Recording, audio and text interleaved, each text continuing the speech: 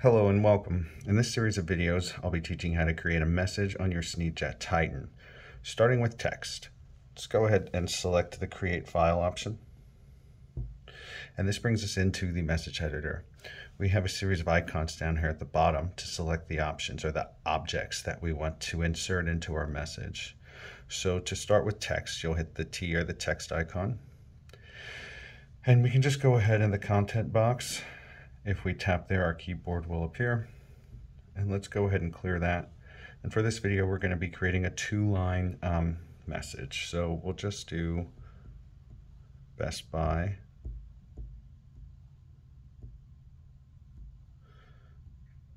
And then let's do lot. Great. So now that text is ready to go, and actually, let's enter a couple digits in there. Okay. So in the next video, we'll show you how to insert this manufacturing or expiration date right here.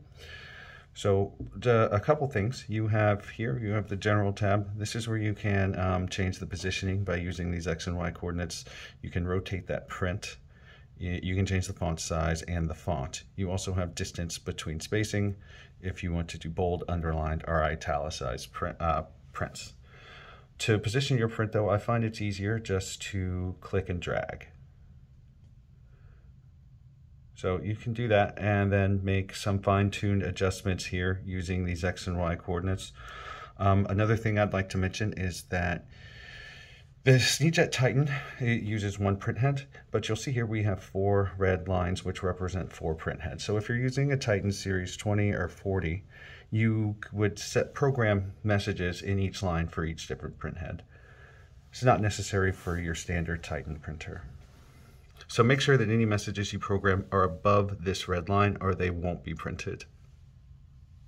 So once I've done that, I can just hit OK. And if I wanted to save that message, I could. We'll go ahead and add that expiration date in the next video. Thank you for watching.